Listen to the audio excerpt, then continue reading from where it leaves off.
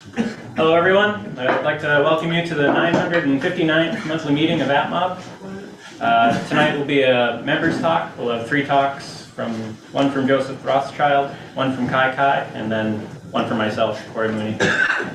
And in my president's message on the newsletter, it mentions sort of the great year that we had in astronomy, all the professional astronomy going on, tons of excellent science missions going up into space and ground-based discoveries going on. And also just as a club, we've had a pretty great year.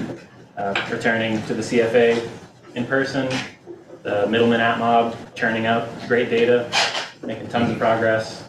Brand new website, thanks to Maria and the website committee. And so I hope everyone had a good New Year, good holiday, got to spend time with family. If you got any new Astro toys, had a couple good days of weather to hopefully get some use into them. So with that, we'll move on to the agenda. So next up, we have the observing committee. Come on, Glenn, it's our turn. I wish I didn't live in an apartment and I could do a little bit of that. I got about 45 degrees. Let's get a wrecking ball. Yeah. When I was very young, and just starting out in astronomy, my dad built me an observatory on the garage roof, the pier for which is still sticking up through the roof even to this day. But I said to him one afternoon that I wish the neighbor's tree in the next yard over wasn't as large. He had a big maple tree. So my dad went across the yard, talked to the gentleman, and asked if he could trim some of the branches off the tree. And it pretty much looked like this on the top of the tree when it was done. He literally planed the top of that tree right flat so I could have a pretty good view to the south. So that was kind of fun. So this is ongoing. Mario just reported from Florida he had cleared some brush so he could better polar align and do whatever else he does with that monster telescope he's got down in Florida. But I thought this was a great cartoon. Thanks for finding that, Glenn. Right. Yeah, that was a member of, actually that was from an astronomy club in Texas, and I found a couple more, so you'll be seeing more of these in the future. All right, hit the button. What do I hit anyway? Oh wait, this is a bad idea. Oh, there we go, okay.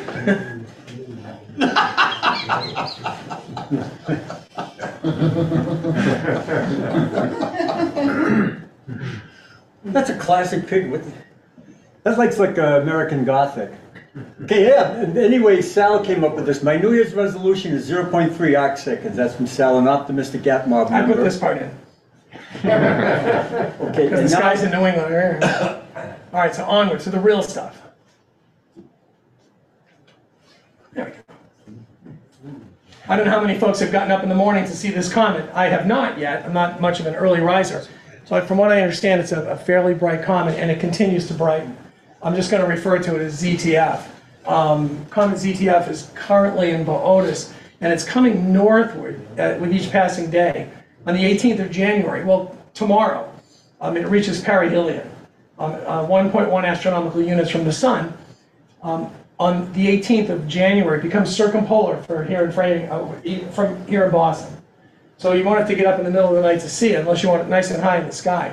But as the days go by, it'll get higher and higher in the sky in the evening, and it'll be better placed until, well, on February 2nd, it'll be its closest approach. It's got a nice green gas cloud to it. It's got a nice dusty nucleus to it. So I would wholeheartedly recommend getting out there and observing it. The next slide is a finder chart from Sky and Telescope magazine. Glenn, I didn't use yours. This one seemed to be better, but here it is. Here we are about right here. Right now, so it's just at the corner of Boötis and Corona Borealis heading that way. And as you can see, as the month rounds out to the end, it passes by the Little Dipper in the sky. So that it'll be really well placed for evening observing. And I would encourage everybody, whether you try and spot it with your naked eye, the estimates are pushing it up towards about magnitude 5.5. From around here, that's tough to do naked eye, but give it a try with binoculars. Certainly check it out with your telescope. Images have a field day with this one because it's a really pretty comet, and it'll be with us for a little while. Apparently this one hasn't been in the inner solar system for 50,000 years.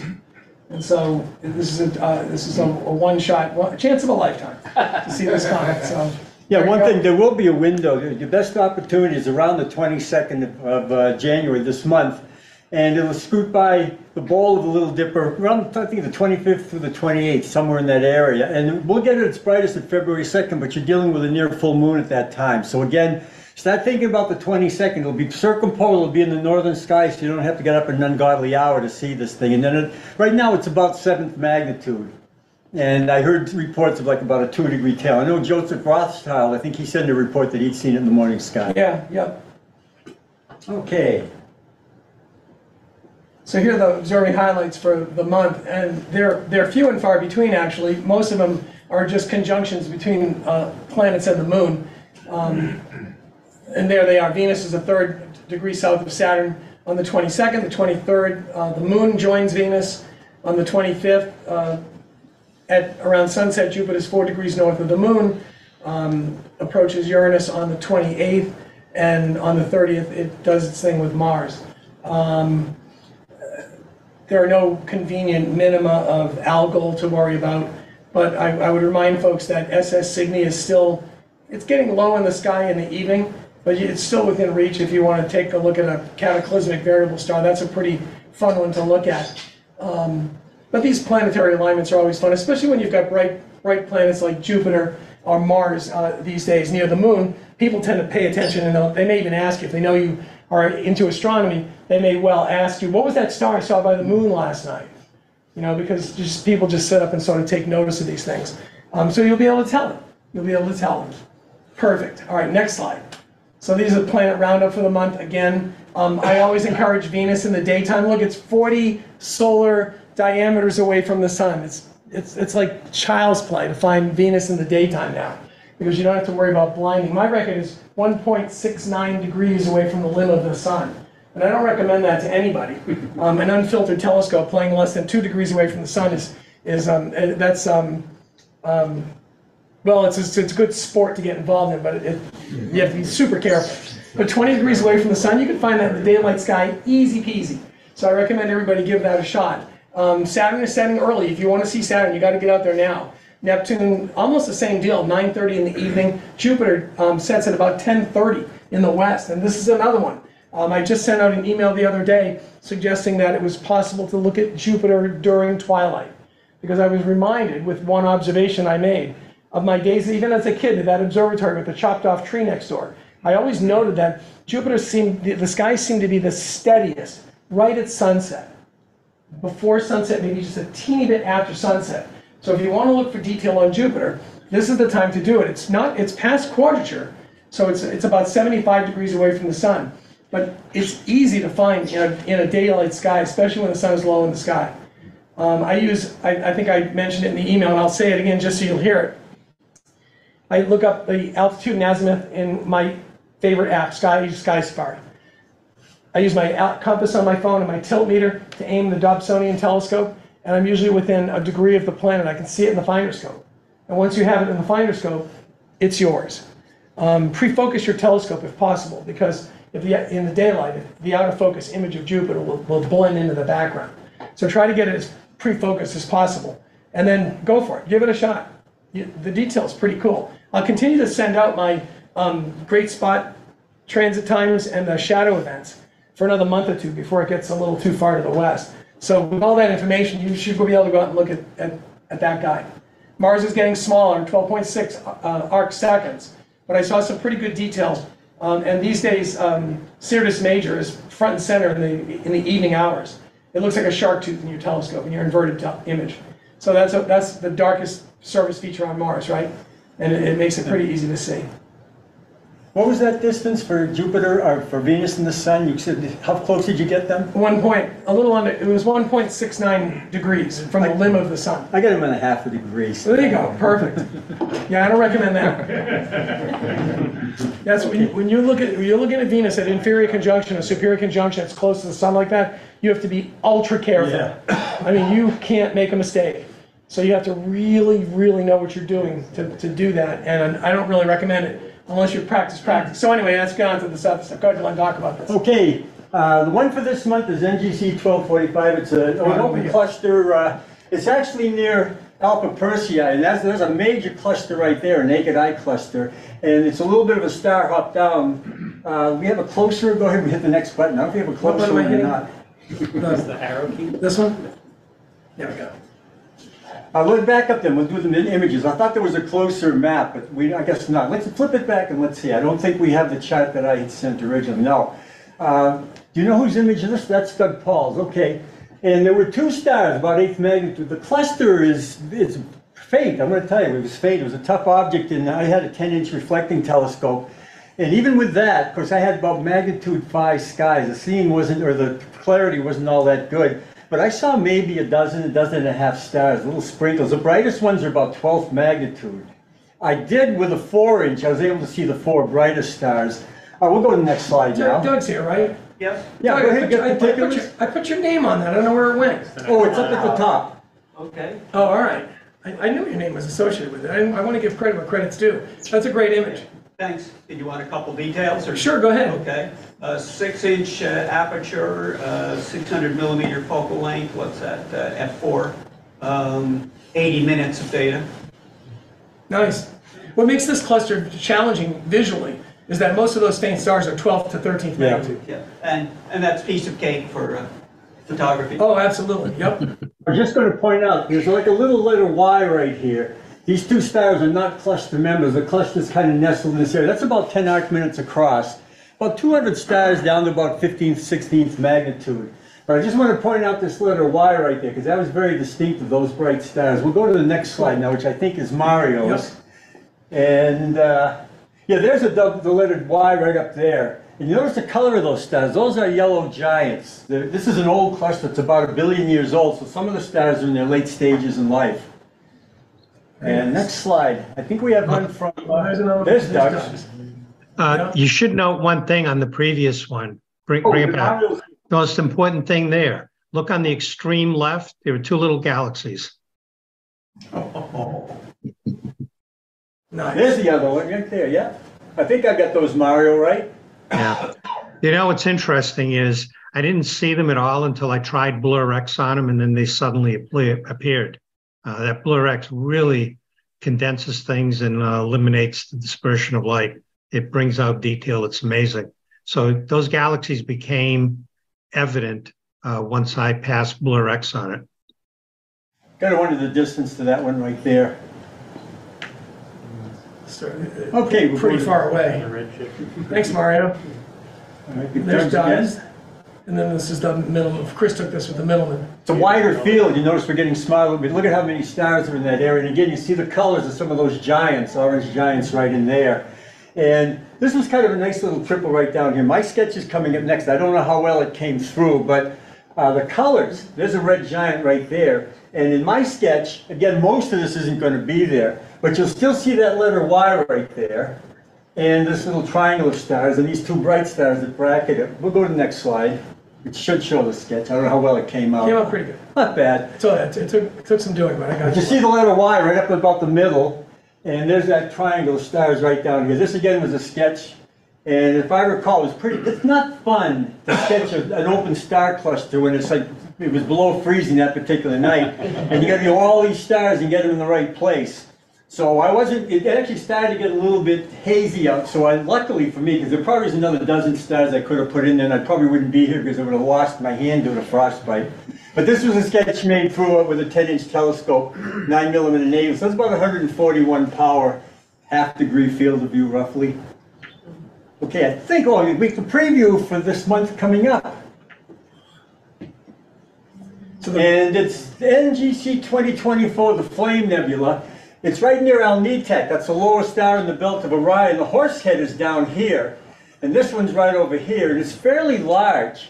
It's about 7th magnitude. It's about the size of the full moon. So this is going to be a tough nut to crack for us visual observers, because you're going to have the light from this star right here, right in your face. I understand that our former friend Steve O'Meara, a former member of the club, has seen this with Richfield telescope and with binoculars, but what he does is with the binoculars, he'd step where there was a building. He'd find the eave of a building to block out the star, and then you can see it with binoculars. So it might be visible with a Richfield telescope if you block out. Other than that, it's going to be kind of tough. You might want a nebula filter sometime. Yeah, I was going to say it's an emission nebula, so you may want to try, if you've got a UHC filter, that might be very helpful in spotting this, but I think it really needs a dark sky. You can't, I don't know that you'll see this from around here. It's, like Glenn said, it's big. But, you know, you've got the light from this guy right here, you're Yeah. in trouble. It might be fun to try and see if you can see that dark lane in there. If you're under a dark sky. And I put a picture that Mario took. Mario, was that your 32-inch? Yes, that's with the 32. Look at that. Look at that. That's not how you're going to see it visually, I'm afraid. Yeah. Maybe Stephen O'Meara could, if Maybe. those of you know him, he's eagle-eyed. The stars that run across the top here are about 11th magnitude. These little stars, this one and that one and that one, and this one too, I think is about 11th or 12th magnitude. So that's my plan, is to actually try to find the star field first, and then start to figure out how to see the nebulosity. I'll probably travel to some darker skies than Framingham, but that's my plan. Can we go back to Doug Paul's Sure. image for a second? Doug, I have Yes. a question. You've got a huge dynamic range in there. Can you speak to that? Yeah, that was shot with well, my usual 6-inch aperture, the Canon RA body. That's the 600 millimeter f4 lens. That's 5 hours of data in there, all 2-minute subs, and you know, that adds up to give the dynamic range, I guess. But yeah, with the, well, I think it's Almatac, the bright star just to the right of the flame there is, well, you can see how it blooms. It's extremely bright, and in fact, controlling that blooming is one of the challenges. Image. Very nice. Yeah. Who are you impressed with? Thanks. I agree. It is one of my best. And I shot it now, about 10 times. And this one was worth putting in the extra hours. Before we go further, just a question for our new members. Are you I don't think you heard observers? that, Bruce. Say it louder. Are you backyard observers or more just astronomy enthusiasts? The second one, okay, so don't get overwhelmed by this. Yeah, some of these things are pretty hard to find. They're faint, and it's an observer's challenge for a good reason.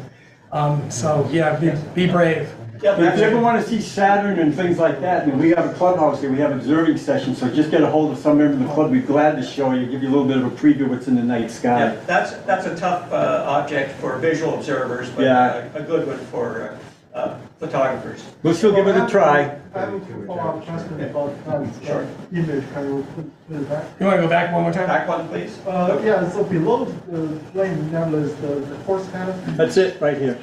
That's the horse head. And the Horsehead Nebula is an incredible challenge for visual observers also. Yes. There's some rumor that an H beta filter will enhance it, but I think you still need a really dark sky to see that. I've never seen it. I've been doing this 50 years and I've never seen it. The pink behind it is, that's hydrogen emission, and the horse head itself is a dust cloud in front of it. Similarly with the flame, that's a reflection off Almatac, and then the dark lanes are again dust in front of it.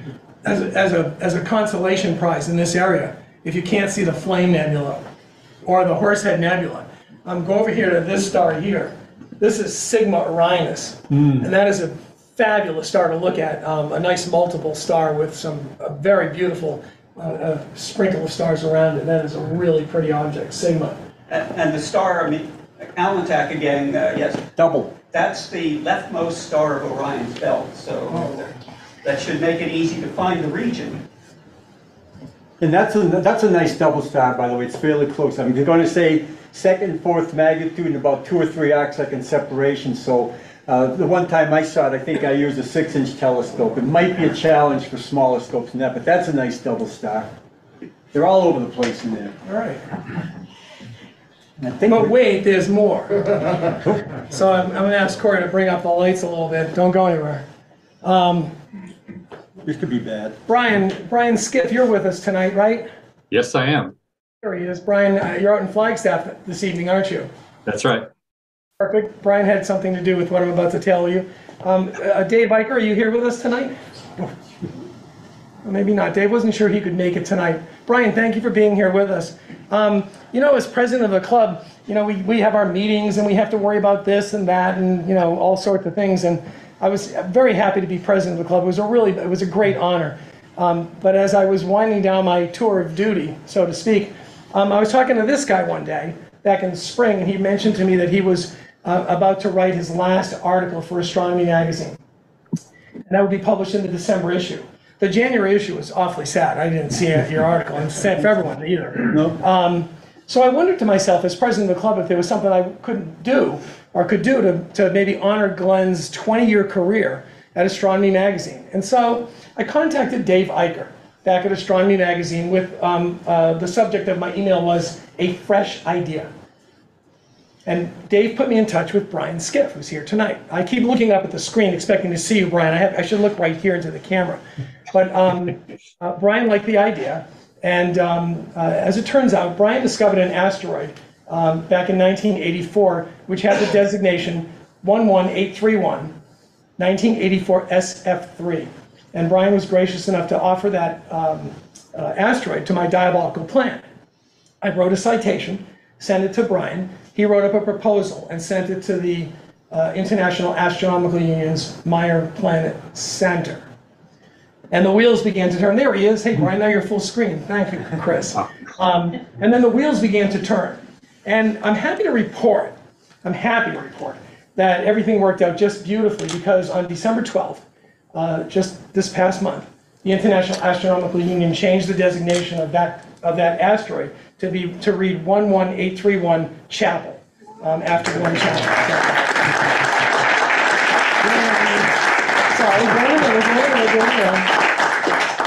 So of course I like fanfare, so I decided I would make a plaque. Everybody needs a plaque, right?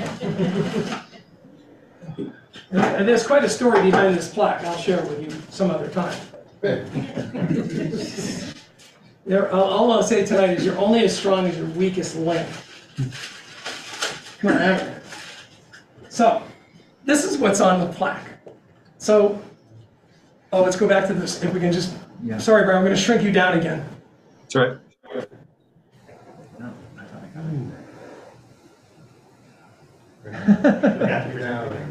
Hold on, we're working It's up on it. there, but I stopped at 10 and now it's reversed still. Uh-oh. Well, it gives me a chance to read it.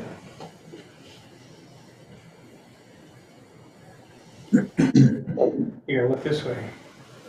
There we go, hold on. I have to look this way to read it.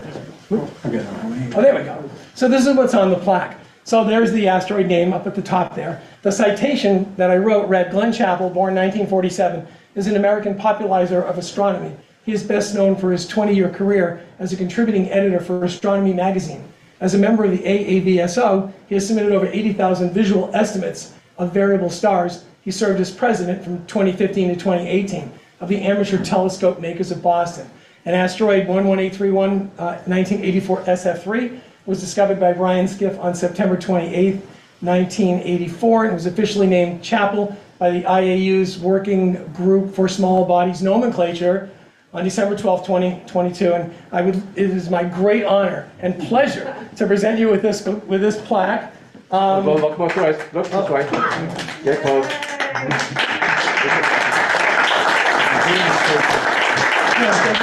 Congratulations. Thank you. And Brian, do you want to chime in? Do you want to talk about anything about your asteroid? Well, maybe it's the best way to start is to say that this was one of many discoveries that we made with using the Pluto camera, the 13-inch astrograph that was used to discover Pluto, which we ran the last time it was used to do any scientific observing was in the 1980s, through the whole decade of the 80s. And this was one of about 50 asteroids that I discovered that are actually attributed to me. I think we ended up finding about 2,500 new asteroids during that work. We've, of course, the surveying, we're out of the survey biz right now, but in the aughts, we ran a near-Earth asteroid survey with a small Schmidt camera, where we discovered about 30,000 new asteroids. But with the Pluto camera, the amount of real estate and how faint we could go was relatively limited on the photographic plates, and so the numbers were less impressive. But this is one of those, and it's one of the, I think it's the lowest numbered one of the ones that have not been named, or hitherto not been named, that are amongst my discoveries. So this was one of the objects that we found during that work in the 1980s. Unfortunately, I have to say it was 40 years ago, and we're both Glenn and I are still here, which is good news. Well, again, I appreciate you giving up your asteroid and helping us out with this. If it weren't for you, we would have never. I wouldn't have been able to get it through to the IAU. So thank you. Pleased to do so, and pleased to see Glenn. I haven't seen Glenn in probably those 40 years either, and so. And we go back a ways. I wrote a column on double stars for this magazine called Deep Sky Magazine, Biker edited, and you took it over for me. It's a new beginning, I guess, for the column there. So there's an opening now at Astronomy magazine if you feel like writing. Yeah. Dave Eicher pings me about it every now and then. Hey, thank you. You're quite welcome.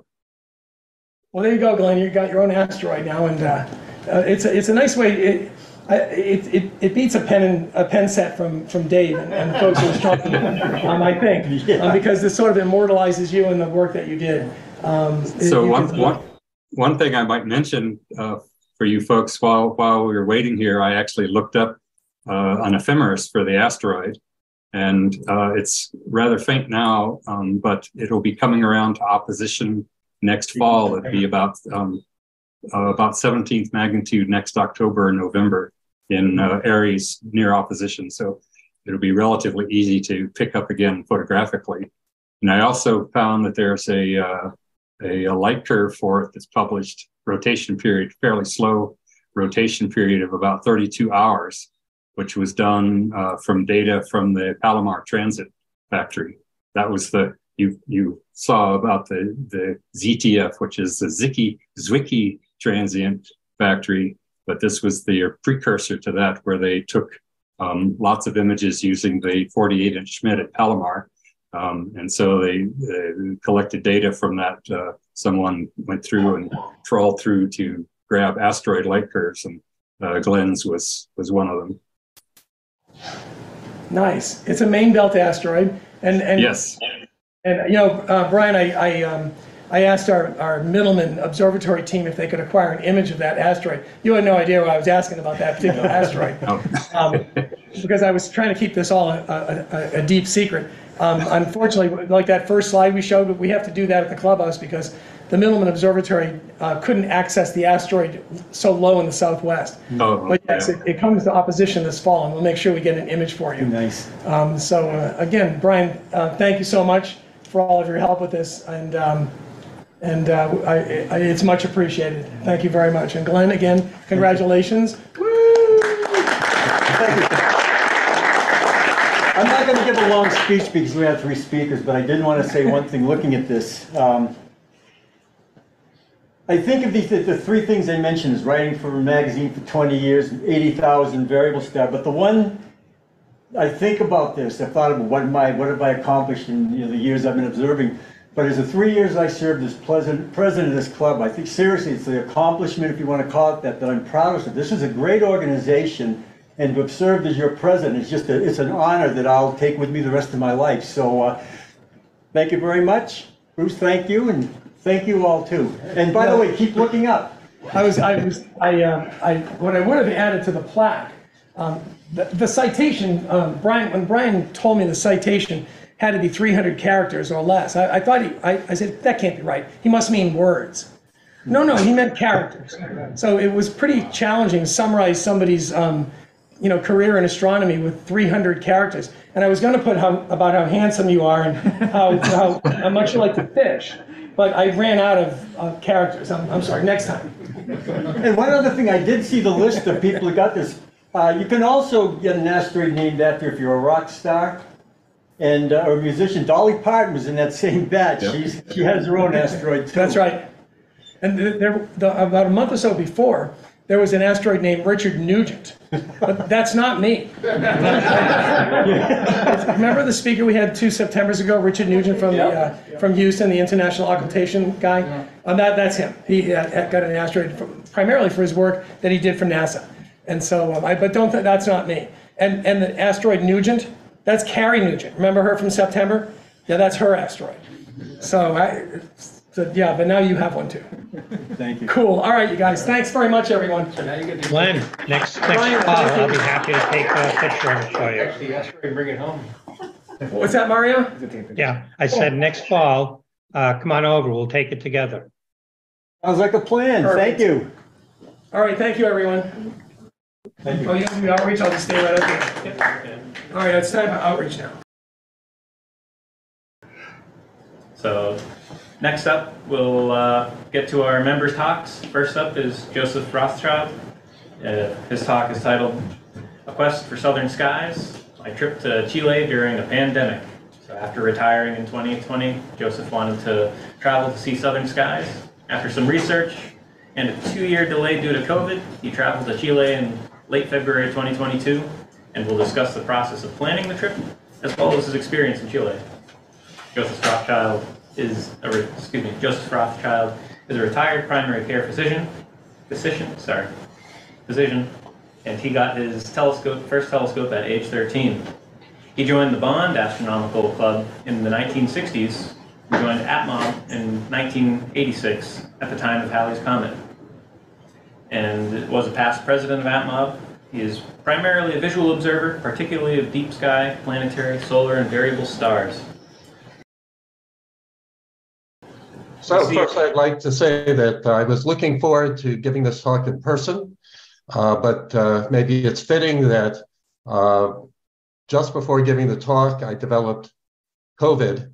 When my talk is in fact about taking a trip during the pandemic, I did not get COVID during the trip to Chile. So as mentioned in the introduction, I had retired January 1st of 2020, just prior to the pandemic. And my big hope was to do a lot of travel and specifically take a dedicated astronomy trip for southern skies. So in the past, I have seen some southern skies during just regular travel. I went to Peru, brought some binoculars along, and I did a trip to Tahiti where I brought a small travel scope. But I was really interested in getting a better familiarity with southern skies and having access to larger instruments. In the past, I had gone to some astronomy inns in the United States, the Skywatcher Inn in Arizona and Star Hill Inn in New Mexico, and really enjoyed these. You could stay there. There were meals served, and you could rent good-sized telescopes.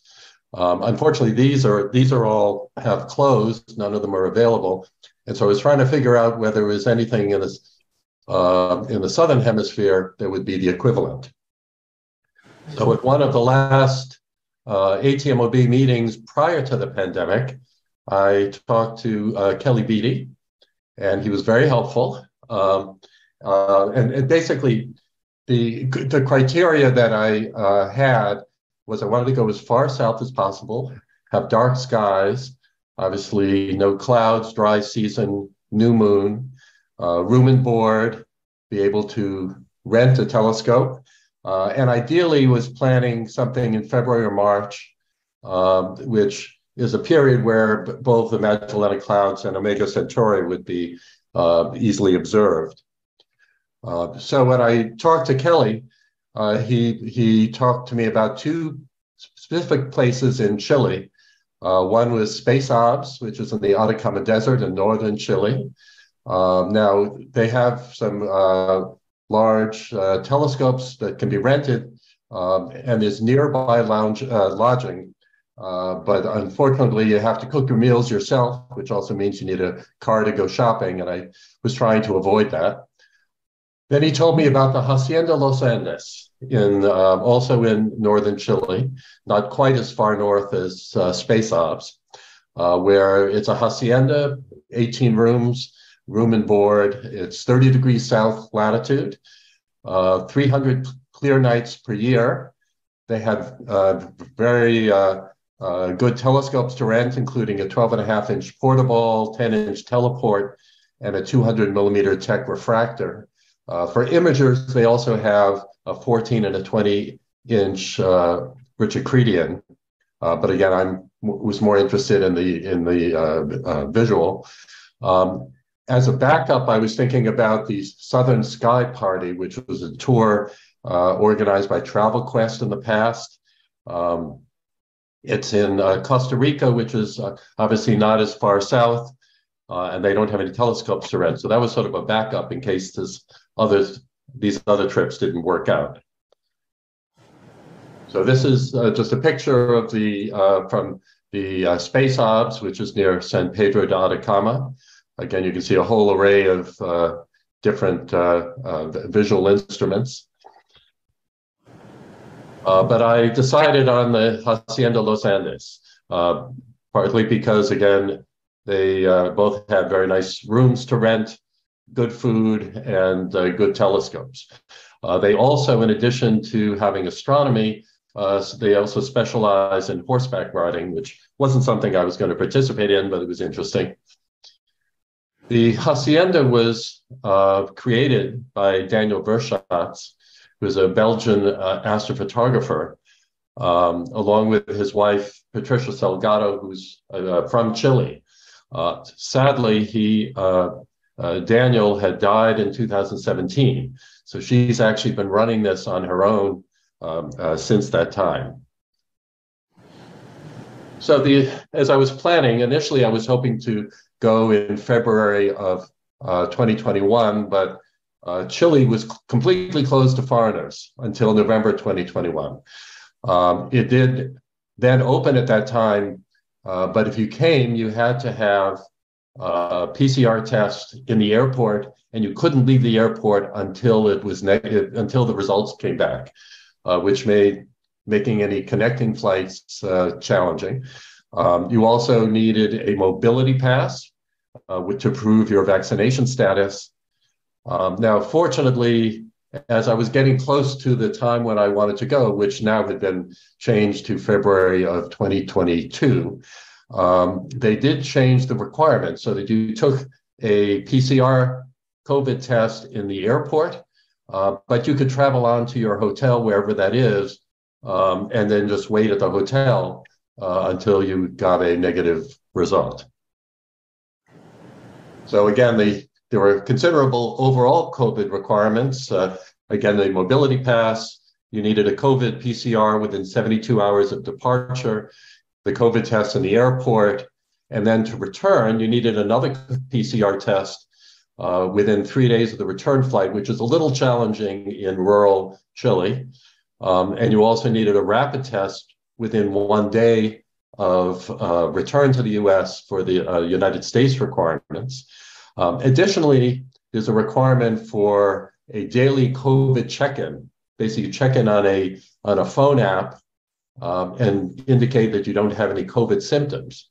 And if there was any thought about ignoring this, I heard from someone else who was staying at the Hacienda was a professor who was doing a semester abroad in Santiago. And some of his students neglected to do the app every day, and the police showed up at their dorm. So the Chilean government was taking this very seriously. Then there was an additional challenge with a mobility pass, which is that the website where you sign on initially was only in Spanish. And so that was quite a challenge for me since I do not speak Spanish. It took up to 6 weeks to get the pass. You first have to establish your identity with your passport, upload your vaccine card, and then upload your PCR test 3 days before you leave. And also you had to, you were not supposed to book your airline tickets until you had the mobility pass, but that meant that that was getting pretty close to when you were going to be leaving. But I did get my mobility pass, which I was very pleased with. And this is just a picture of the app, the COVID app that I filled out every day while I was in Chile. So I made my reservations to go on February 28th of last year, arranged a ground transfer from La Serena Airport to take me to the Hacienda, planned 5 nights of observing. So the only thing else I had to do was to make an observing list. So I started, sort of my starting point was this article in Astronomy magazine in May of 2021 on the southern sky. So there was a nice list of some of the real key objects, and then built it up from there. Put together a spreadsheet that was organized by right ascension, similar to how you do a Messier marathon. I thought that I would have everything organized to see during the course of the evening.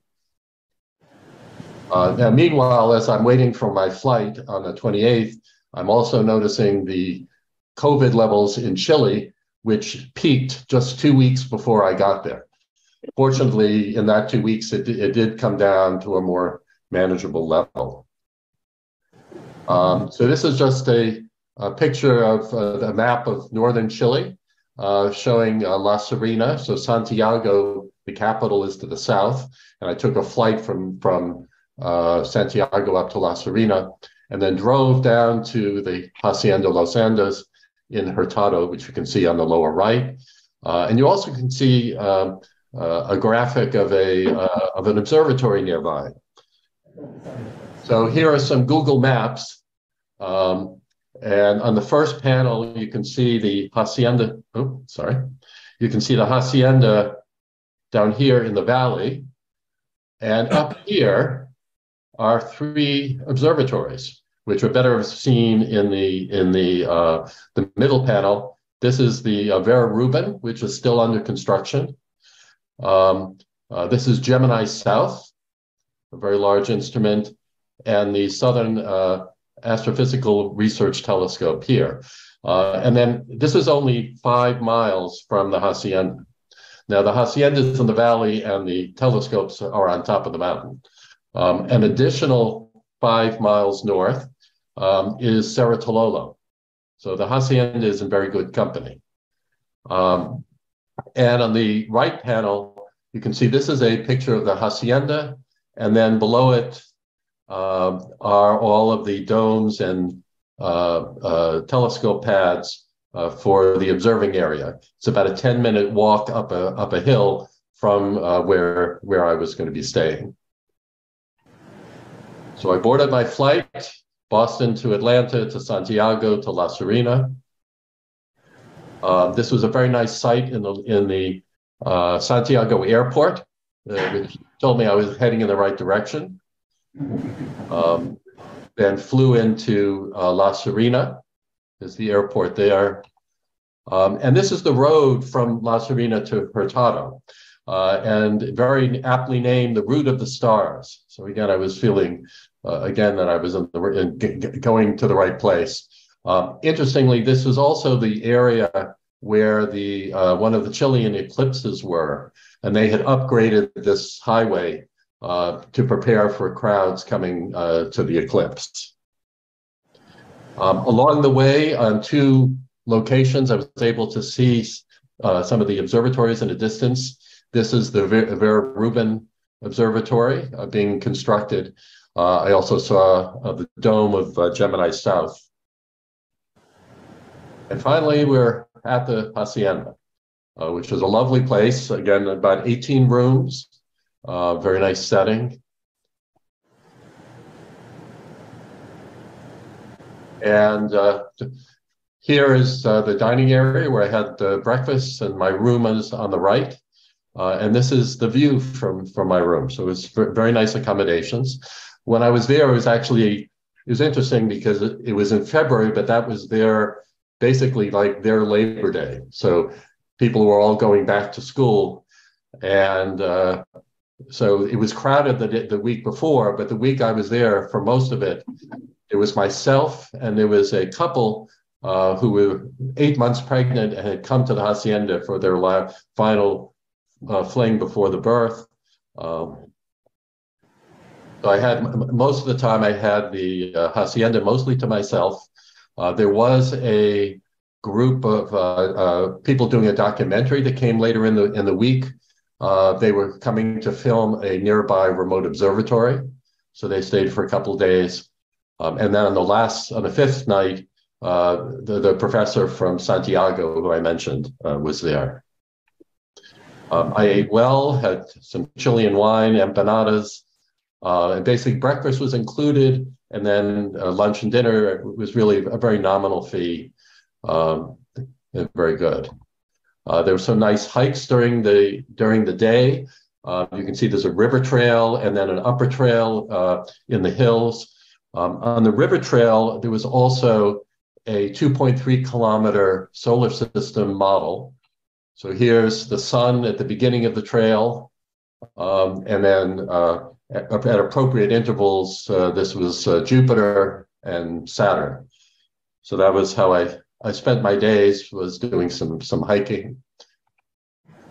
And then also, this is the way up to the observatory. And you can see on the upper right, oops, sorry. On the upper right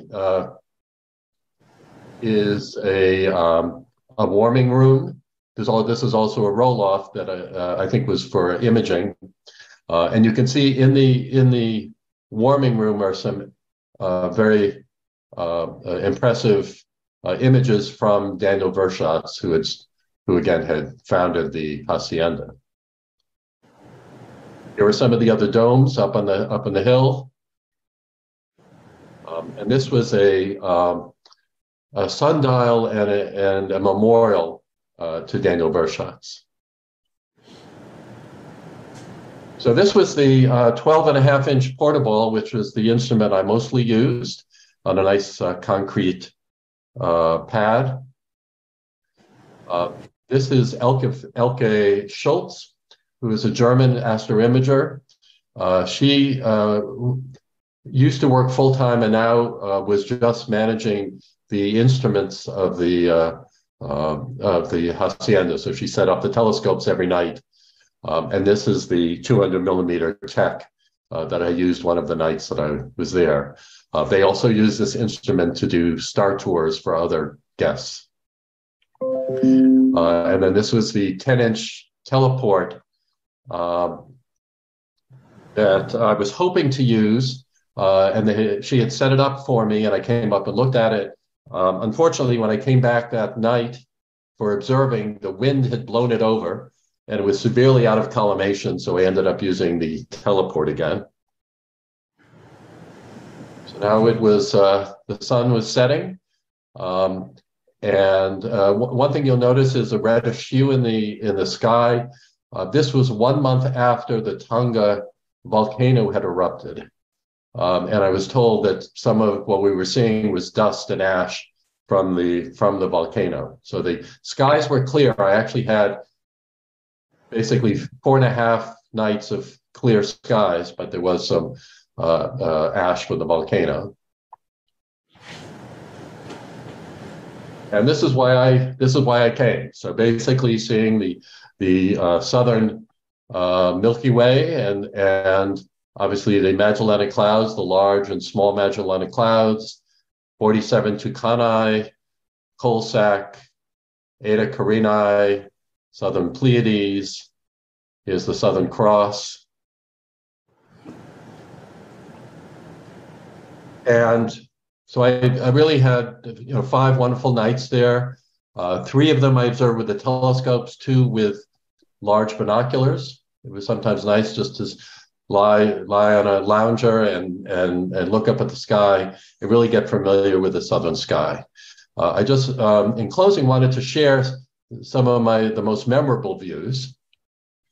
So Omega Centauri rising. So every evening, about an hour after I started observing, I could see Omega Centauri. So here's Alpha and Beta Centauri, and here's Omega Centauri rising over the hill. And it was really a beautiful view. I actually preferred it I wasn't expecting to, but I preferred the view in binoculars just striking to see it rising. Although obviously I also observed with the telescopes as well. The Magellanic Clouds, obviously we all go to see southern skies to see the Magellanic Clouds.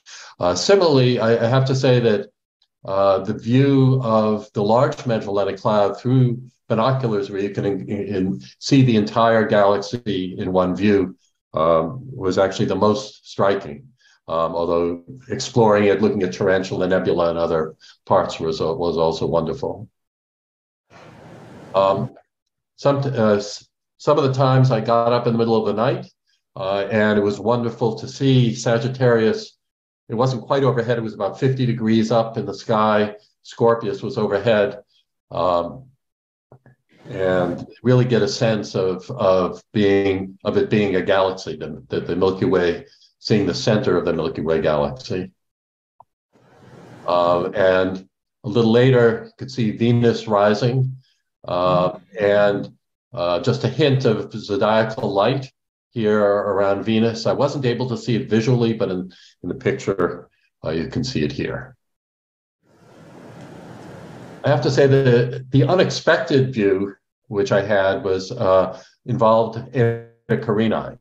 So this is a view of Eta Carinae, an image that I took through eye telescope using their instrument. This was a while back, their instrument in Sliding Spring, Australia. And just, perusing Eta Carinae with the Carinae Nebula with the telescope was wonderful. But it was then pointed out to me that around this Eta Carinae itself, the homunculus, which you can see here in a Hubble image, that this was visible both in the 12-inch and in the 8-inch scopes. You could see the hourglass shape of the homunculus, and I was really pleased to learn about it and to see it. Saw it a couple of nights. So again, this was a very memorable trip, which I encouraged other people to consider trying. Did involve some planning, involved a lot of patience and perseverance, but it was well worth it. Now, recently, I received this advertisement for my telescope, and it turns out this April, they're having an astroimaging masterclass at the Hacienda. So anyone who's interested in imaging and going to southern skies, you may want to consider it. Elke Schultz, who I showed you, I think is one of the people teaching the class. And this is fairly reasonable. This does not include the airfare. I will point out that my trip, including airfare, room and board, 3 meals, COVID tests, renting the telescopes, the total was about $3,600. So as trips go, it was actually quite reasonable, and I encourage other people to consider it. So, any questions?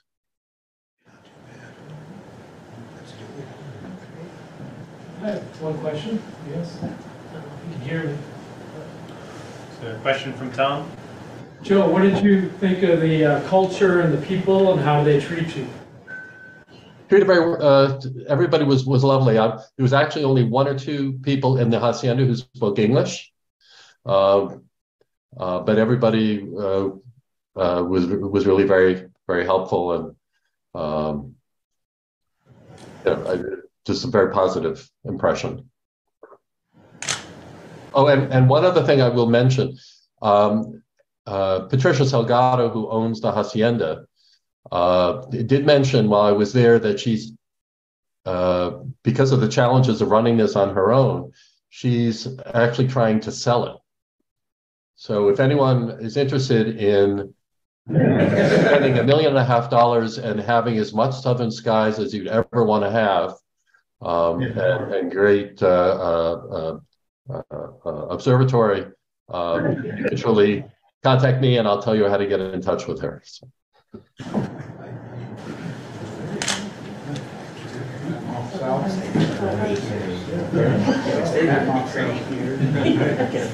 Thank you, Joseph. Okay. Like an awesome trip.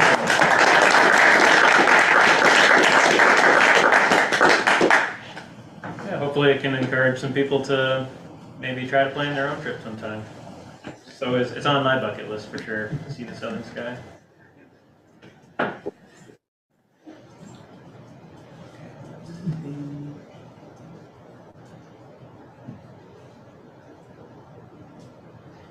And next up, we'll have Kai, and he'll be talking about the Clay Center Observatory. Kai will review the history of the Clay Center Observatory at Dexter Southfield, an independent school. You'll also talk about the 25-inch telescope in the observatory and the ongoing observatory document program. The highlight of the presentation will be the mirror cleaning project they just completed right before Christmas. Kai has a PhD in astrophysics. He joined ATMoB 3 years ago and is serving as member at large. He recently joined Dexter Southfield as an upper school astronomy teacher. So it may take a few moments to switch over to change cables and whatnot, so please bear with us. Right, thank you. It's a pleasure for me to, to have a chance to be able to share my experience at Clay Center Observatory. I joined the faculty of Dexter Southfield just last of September. So this is a picture I took of the observatory from, it's on the 5th floor of the Clay Center, so that's why it's called Clay Center Observatory. And this is a picture I took of the observatory, of the dome, as you can see here. So I'll first talk a little bit about the history of the observatory, and then about telescopes and our docent program. So this word, like even my daughter, who's native speaker, is also new to her. And I'll focus on, I'll highlight the mirror cleaning project that Alan and his son completed just before the holidays. And then last, we'll talk about a little bit about the future work, future plan. So this is a nice picture of the Clay Center, entire Clay Center. So the observatory is located on top of the building, and this was built in 2002 to 2003. As far as I know, that when the building was built, it's when Dexter Southfield, which is an independent school in Brookline, so some of you may have been there, wanted to expand to establish their upper school, which is basically high school, and they obviously needed a high school building. Mr. Clay donated money to build the building, and as some of you know, he has really strong interest in astronomy. So he has donated telescopes in Harvard. He has established the Clay Fellowship in Harvard. Also supported. This is a Wikipedia entry. So he supported. He wanted the Clay Center to have an observatory from the beginning. Right. So that's how the observatory was built. So I came to know this in 2018 when I taught at a college. So it's called Pine Manor College. It's a small college in Brookline as well. And so I heard about this position, astronomy teacher position at Dexter Southfield, and learned about observatory. But at that time I didn't get. I went to the interview, but didn't get the position. And so this is the observatory was built, and the telescope was built at request Mr. Ron Dentowitz, who served as the first director of the observatory. I heard he was a friend of Mr. Clay, and this is his proposal to build the observatory, and he selected DFM to build the telescope and observatory. So this is like a custom designed telescope and observatory, as you can see here. So it's still displayed on DFM website after so many years. So like this is still an active website, and showing this is like long web page. They have completed this and 20 years ago. It's just like amazing that has been 20 years. It's a Cassegrain telescope, and I learned that it's actually 25 inch, but it's often said to be 24 inch.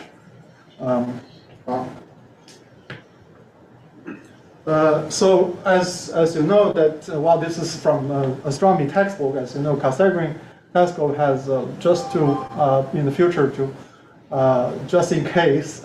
So there's many of you know this that like there's a hole in the primary mirror to allow light to come through. So that's the leftmost one is a Cassegrain focus. One example of the Cassegrain telescope is the Gemini North. This is one big telescope in Mauna Kea in Hawaii. Right?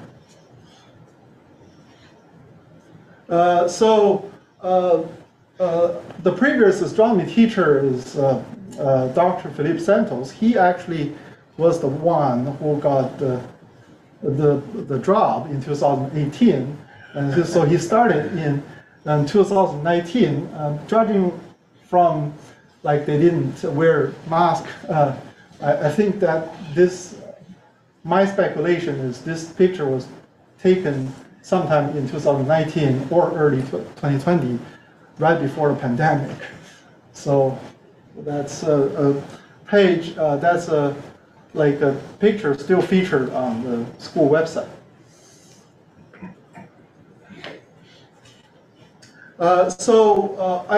I was able to find a design booklet of the telescope, and which contains many images of the different parts of the telescope, and including this one. And this shows the primary mirror here. That's the secondary mirror, and so the diameter here shows me it is 25 inch instead of 24. So that settles the question. Sorry, this is like really jumping my head. So this is the telescope at work. So you can see besides the main scope, which is 25 inch, we also have Explorer finder scope, and on the other side there's also another finder scope that's used for viewing. Even though we rarely use it, you can see it's like behind here, and it's fully computer controlled. So we have this SkyX software. This is actually just monitor. The actual computer is located in a room underneath the dome, and this is another monitor that controls the dome separately. So it's not fully automated because one software controls the dome, the other controls the telescope, and they don't really talk to each other. So we have to just like rotate the dome where the telescope points to. Right. And besides that, there's a hand panel that inside, in case this won't give you the desired position, or you need to fine tune where to find the object, then you use the hand panel.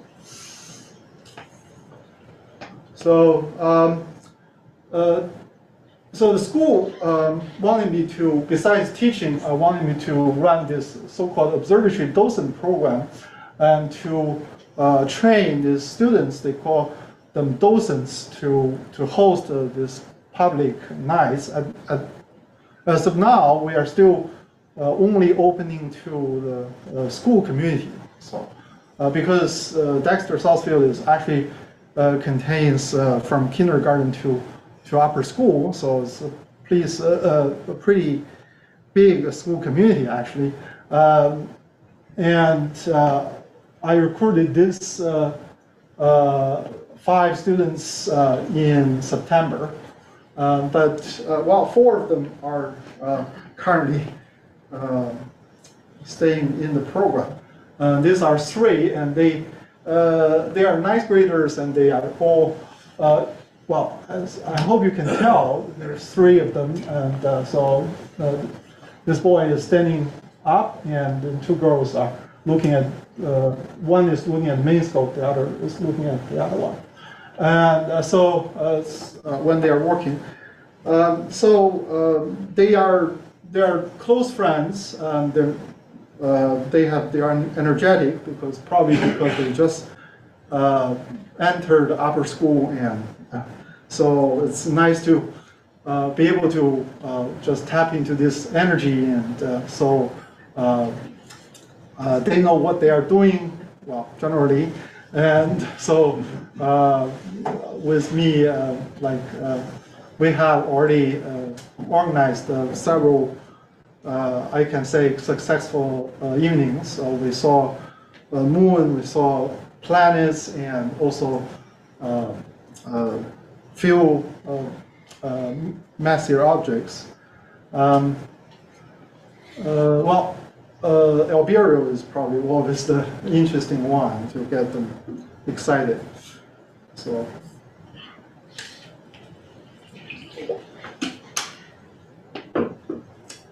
Of course, this I want to acknowledge the support of school administration, but also I have to especially thank the previous astronomy teachers, Kelly, as you all know, and Philippe Santos, who came back to help me to teach me how to use the telescope, and tell me some troubleshooting tips that was very helpful. Okay, so from now, okay, so next I'll just focus on the cleaning project that Alan and Aaron completed right before Christmas. So just series images. First, it's a very interesting process, and we were lucky because those few days before Christmas were nice and warm. So the temperature was in 40s, right? So in lower 40s or at least upper 30s. So dome temperature is warm enough so that Alan decided that we do not need to remove the mirror cell from the dome to the kitchen sink to clean it. And so first step is they had to remove this accessory, which contains a mirror and also like a camera system, right? And from the base of the telescope. This shows that we look through here and shows that it seems the secondary mirror is clean. That this looks through the hole of the primary mirror to look at the secondary mirror.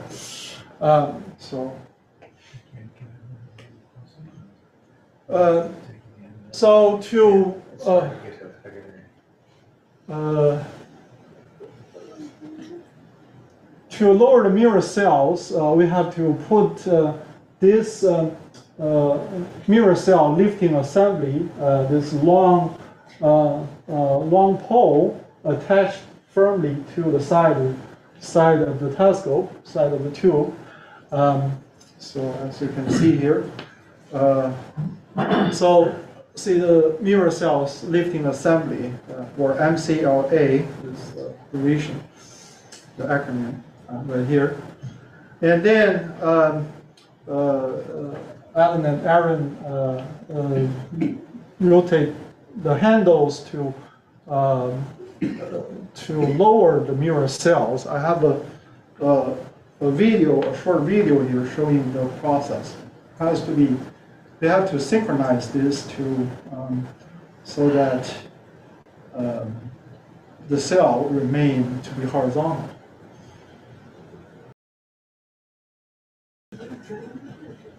No, those are special tools supplied by TFM. It took us a year to find them.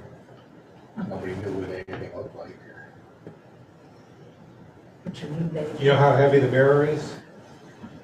The mirror is about 300 pounds. That whole assembly's closer to 400. The mirror's from Brashear, isn't it? Yes.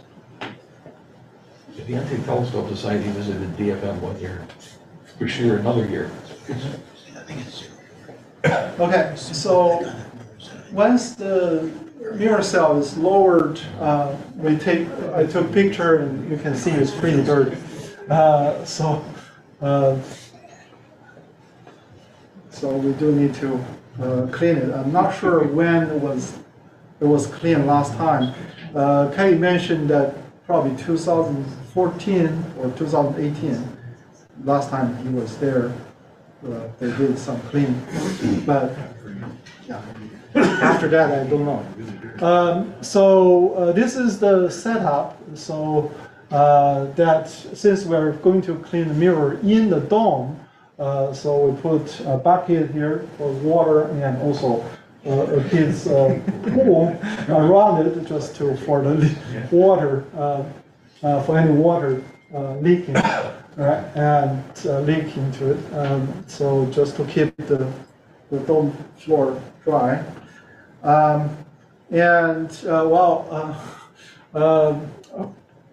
First time the soapy water was used, and then rinsed with distilled water, and the third round using alcohol.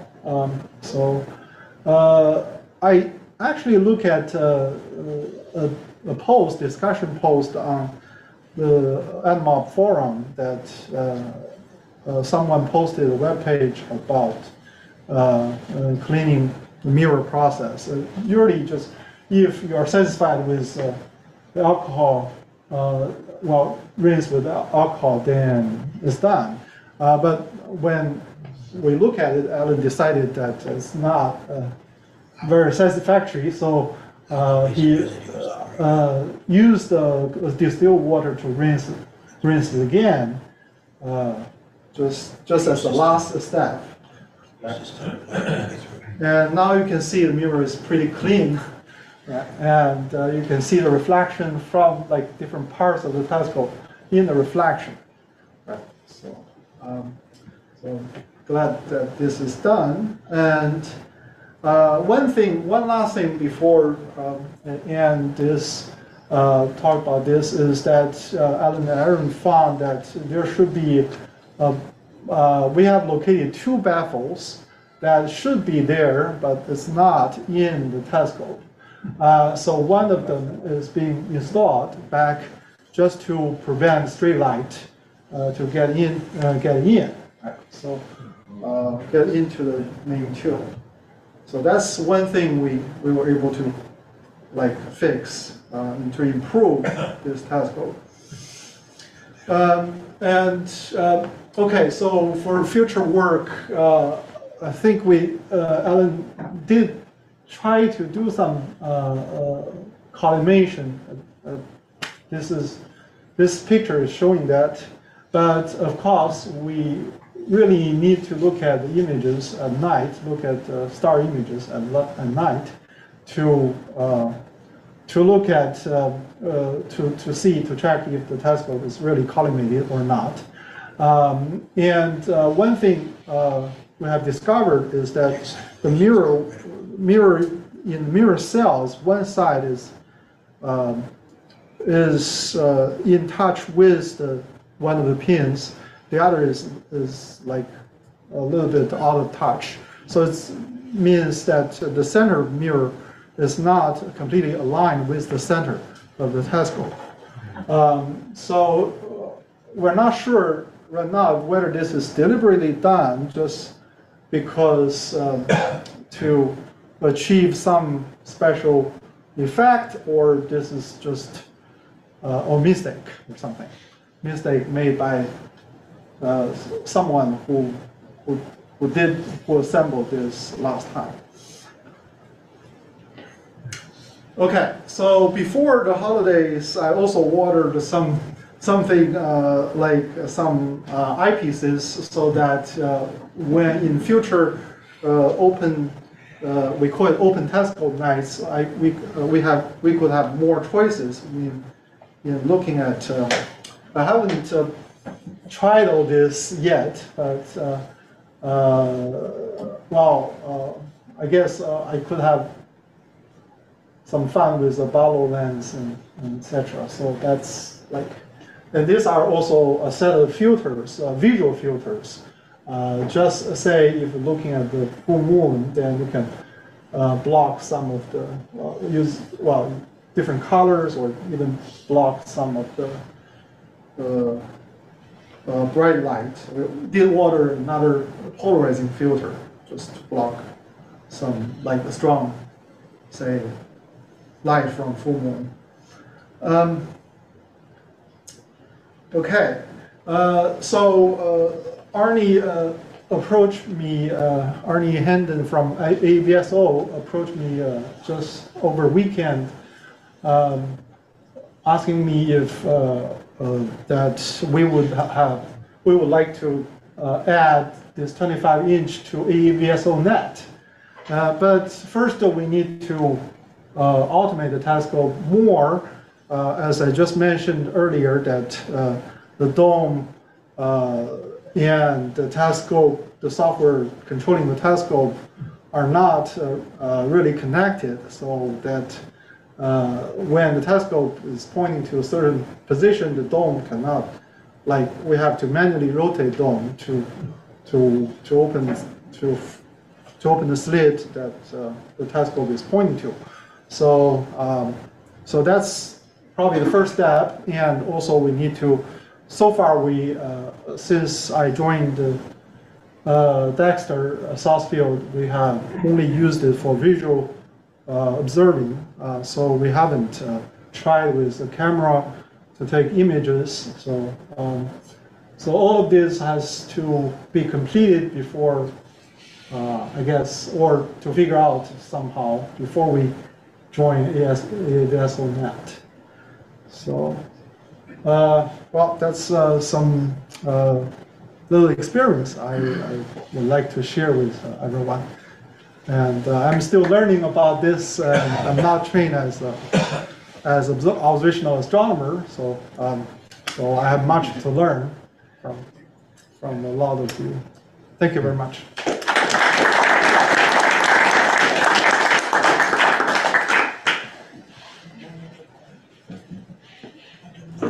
Any questions? Somebody, Gerald has their hand up. Hi, Dexter Southfield used to have an astronomy day in the summer.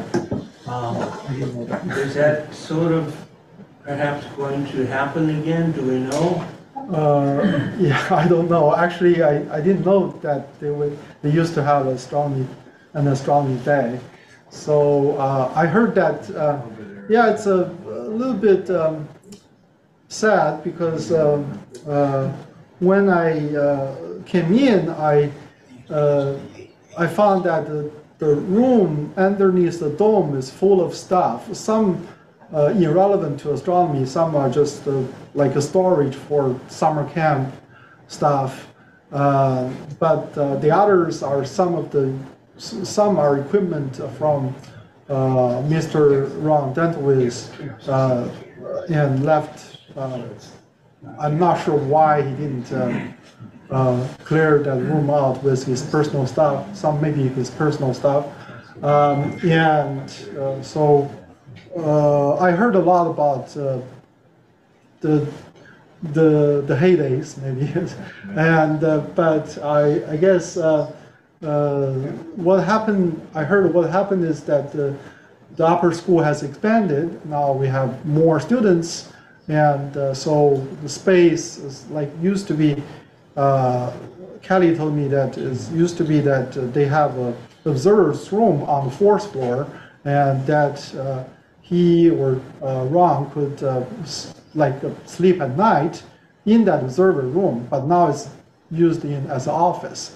So like every space, for a 4th floor and storage space on the 5th floor are being used.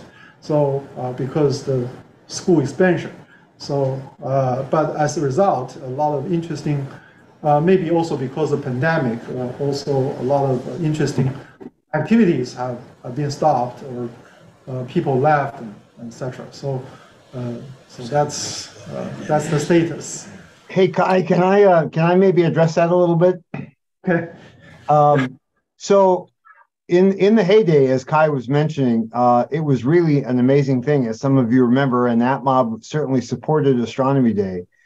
But it took a tremendous amount of resources from the school, overtime for the staff, for the janitors, setting up we had to clear out the cafeteria and so forth. And ultimately, I would say maybe 6 years ago, the school decided that it just wasn't worth doing anymore. And that kind of put Astronomy Day, at least in terms of Boston, and in limbo. A year or two ago, we tried doing it at Bob Finney's New England Sci-Tech out in, I think it's in Natick. And it's just not a really good spot as nice as Bob is to host it. It's just very hard to get to. I am happy to say that many of you know that the Boston Public Library has taken 12 of our library telescopes. And I've been negotiating with them about the idea of doing Astronomy Day on Copley Square, where the main branch of the Boston Public Library is. On paper, it's a fantastic opportunity. We could use the library for lectures.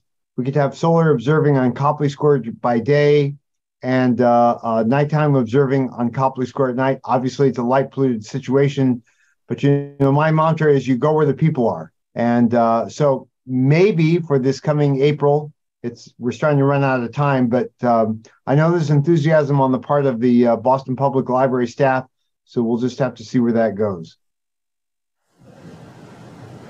Don't schedule it during NEAF. I promise you it won't be scheduled for NEAF, because when NEAF happens, I'm going to be in Australia. It won't happen.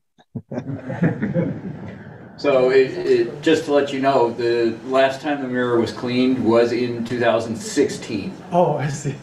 And there are a few volunteers that from ATMoB that were around for a long time. I volunteered there from 2005 to 2018. Had telescope nights for the general public every Tuesday night. And a number of other STEM-related activities that were a part of that.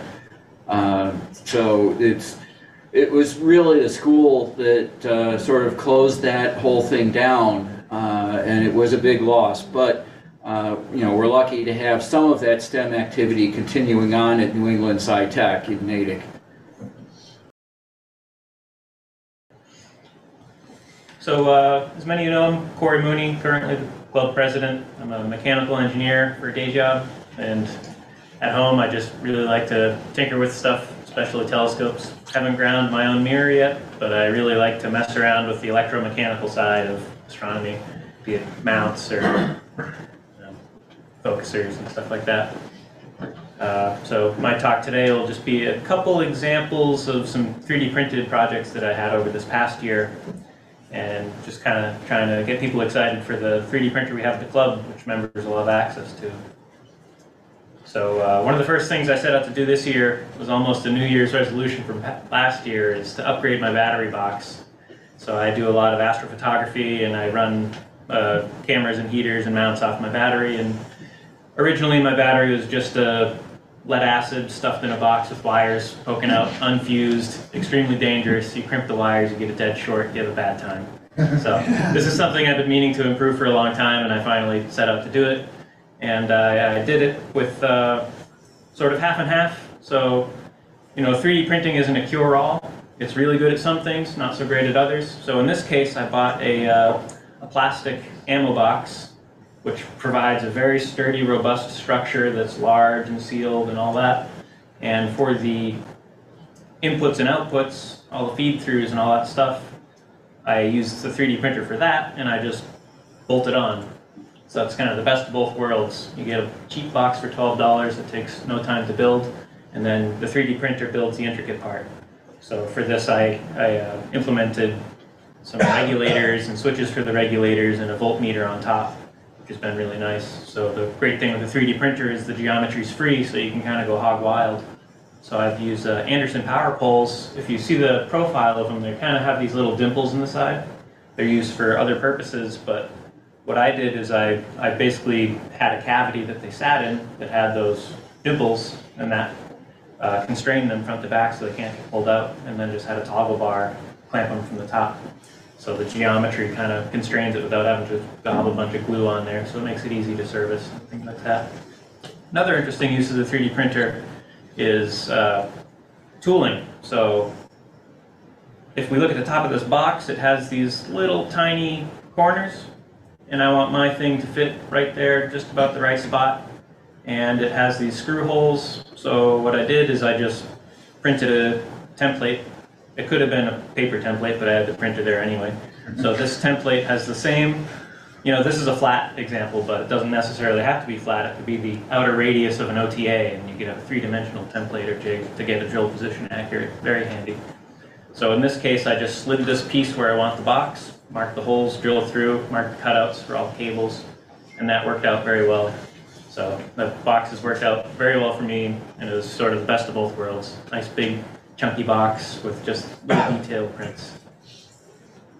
And another project that followed shortly after is, a few years ago I did an on-step conversion where you can take an old manual mount and sort of give it new life with stepper motors and computer control. And I recently got a newer mount, similar sort of category and class and payload, but just a newer one that has ball bearings throughout. So I wanted to modernize that one and give it a on-step conversion with stepper motors. So this past year I sort of redid an old project and remade the motor mounts, redesigned them, tweaked them to fit on this new mount. And another nice thing with 3D printing is, you can design one part, like this right ascension motor mount on this side, and then in the computer it's pretty easy to modify a couple pieces of geometry and use it for the declination right ascension, got them switched back. And same thing for the cables, very slightly different size, but it's basically the same file, you just tweak one little thing. So you can kind of reuse stuff, which is handy. And you can also do, like I said earlier, geometry's free, so you can start to do weird stuff. For example, on the inside, there's a little Wi-Fi Bluetooth board. It's like a hobby grade chip or a breakout board. Unfortunately, it has no board mounting holes. It's just, the edge and the pins. There's nothing to grab onto. So with a 3D printer, you could make a, very specific geometry that the board can slip in like a rail and then just one screw to hold it down and it's well. So you can do a lot of weird, silly stuff with a 3D printer. I mean, double-sided tape would work just as well, but half the printer will use it. And another thing is the cooling. You can do more bespoke stuff. So in this example, the fan is actually exhausting, and there are stepper drivers down here, which are pretty hot components. They have heat sinks. So by choosing to exhaust the ventilation, wherever I open a hole in the enclosure, I'll have a fresh draft of cool air to jet down and impinge on the components. So I can selectively position these jets to just blast the hottest parts in there. So the parts that demand the most cooling have very targeted cooling landing right on them, which is nice. And a similar thing with the geometry. These boards are off the shelf. The ones that do have mounting holes is fairly easy in the CAD software. You just recreate the board hole positions and make little screw holes for them, and you can get real parts to bolt into 3D printed parts. Same for the panels. Instead of having to drill these out or carefully jigsaw them out for weird shaped stuff, you can just have it all printed, ready to go. You can have markings on there. So I've got right ascension, declination, focuser, and a hand pad marked into the plastic on the outside, which is nice. And there's an example of it together. So that's just no wires in CAD, but that's the other thing. You gotta be careful in CAD because everything looks spacious when really it's not. So give yourself a lot of room. In this case, I learned from my previous attempts, so I gave myself lots of margin this time around to stuff cables and connectors, and it came together a lot better this time. Another similar project was a dew heater and power distribution box for my telescope. And this actually recycled the same idea that I used on the battery box. Nice thing with CAD is once you figure out how to do something, you can just do it again and kind of cut and paste and drag it over. So the same exact approach, same exact geometry, just applied to a different part, saving a bunch of time, where the Anderson power poles just slip in and they're retained by these little rails. And in this case, the actual cover provides the toggle bar clamp that holds it all together. So this is a dew heater was achieved by these very inexpensive pulse width modulation modules you can get on eBay for like $3 a piece. They'll be 2 amps from 0 to 100%, which is good enough for the tiny dew heaters that I need. So this has been another long project, on the stack of projects that I need to get done. Previously, my dew heater was like a box of Jello with one of these modules just taped to the side of it for insulation. And it worked, and I didn't change it for years, so this is a big upgrade from that. And then other stuff on the telescopes, I've been having some issues with the star shapes, so using the 3D printer, I'd made a mirror edge mask that also incorporates the clips to retain the mirror, greatly reducing the obstruction. And you can get really fine control in the geometries. So for example, the original clips it's like a big rubber diving board, and it actually, depending how floppy it is, it can touch the surface, and you can get grit and any vibration when you're driving down the road. You get these buffing marks under the rubber. So for these, the clips, they're actually sort of canted at a slight angle, so only the edge really contacts. And because the printer is fairly accurate, you can accurately measure in there and make a rigid stack to ensure that you have a good space, but nothing is floppy. So my mirror is like completely free to, I can lift it out of the cell like, 0.4 millimeter, half a millimeter. It can kind of clonk around. So there's no clamping stress, no surface buffing or scuffing when it's in use, which is nice. And another handy things are tube rings for cameras. So you can clamp the camera body, but you can keep the heatsink for the cooling free, stuff like that. You got different diameter bodies, you can design the rings differently. For the high stress threads, you can incorporate little brass threaded inserts, especially if you're going to be taking things in and out constantly, so that can make the parts more usable and robust. A very simple project here is I use it as a spacer for my camera stack, but you could use it as a part focalizing ring, where you can just print different heights and thicknesses once you figure out the offsets that you need, and then you can just slip them over your eyepieces, and they can design them to be a little smaller so they spring clip on there, just friction alone, no set screws digging into your brand new Naglers. So once they're on there, they just stay on there by friction, and you can tune the height and print them as you need. And all of this is to kind of inspire interest in the printer that we have at the club. I know the stats of it's about 8 inches square by about 10 inches. The material we're printing mostly with is PETG, which is a good middle ground. It's fairly easy to print with, but it's pretty robust and can take some temperatures. For example, if you go camping and leave something in your car, your finder scope isn't going to droop off your telescope, which is a real bummer. Ask me how I know. We have a 0.4 millimeter nozzle, which is kind of middle of the road, reasonable detail. If we end up printing big chunky parts, we can maybe swap it for a big chunky nozzle and start to print large parts faster. And we'll probably be printing from SD cards. And a couple months ago or so, I did an intro to sort of overview, a background of 3D printing. I've yet to do the actual tutorial on how to run the machine, so that's coming up soon. That may maybe piggyback onto work parties, so we're there, maybe the later half of the work party, or it might be a dedicated day. So I have yet to put that lesson plan together, but it's coming up, so if you're interested, keep an eye out. Any questions? I'll take maybe 2 questions and then we can continue. I brought the examples parts over there. So after the meeting, if you want to poke and prod, we can look at it. Any questions? Question back there? So how much stuff is out there in the bigger community, incorporating 3D printing and open source hardware and software and all that for building these sorts of things? It's pretty good. There's some really great projects. There's like Ardu Focus. You can build your own motorized robotic focuser that has ASCON drivers. You can print the parts, motor bracketry and stuff like that. It uses an Arduino. You borrow their open source software, flash it, tune it to your settings. I think it piggybacks off a Moonlight focuser driver. It uses the same protocol, so it appears to be the same thing. So you can kind of plug and play, piece it together, and motorize anything. Similar things for OnStep is all open source software. Great open source bath interferometer designs. A lot of that heavily relies on 3D printing.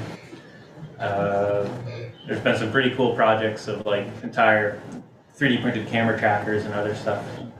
And anything you make, if you choose, you can freely share onto an online repository for people to search. I think Alva has. I just wanted to add, if you just go to thingiverse.com and search for telescope or anything astronomy related, you'll find all kinds of specialized things. Yeah. And it's always worth checking. There's a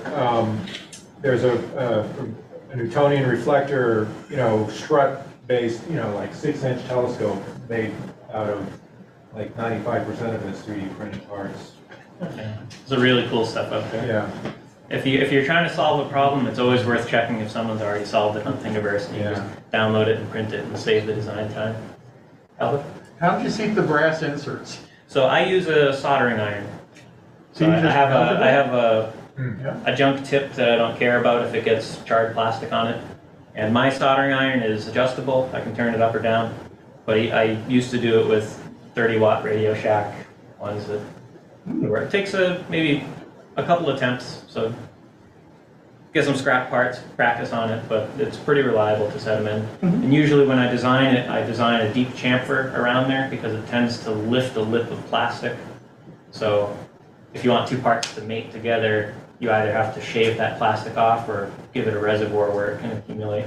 And I usually sink the inserts slightly down below grade. So, handy tips.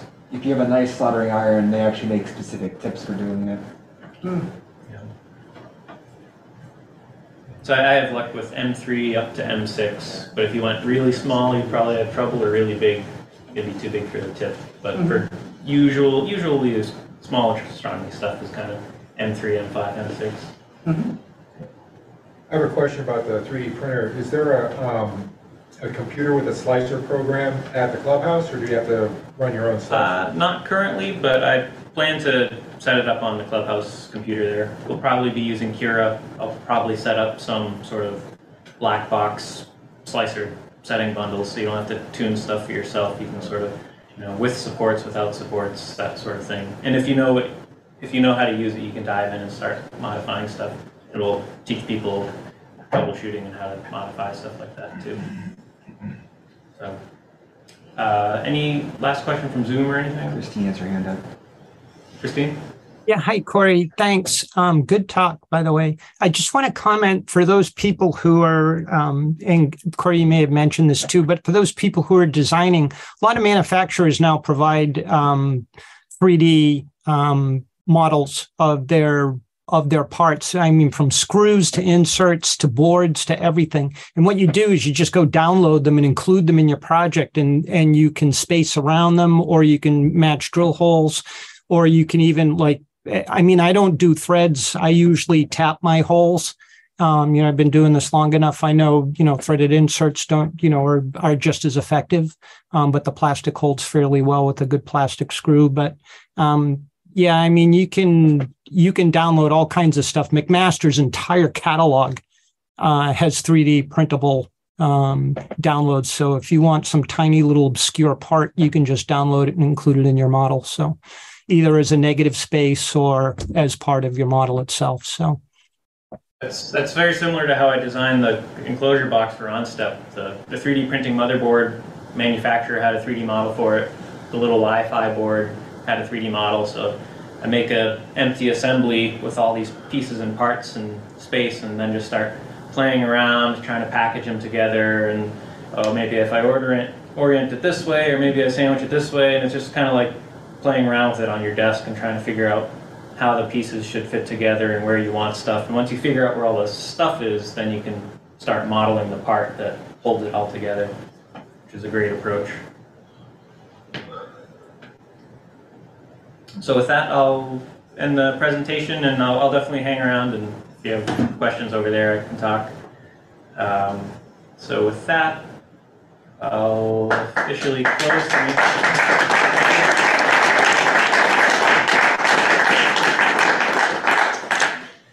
Thank you. Welcome.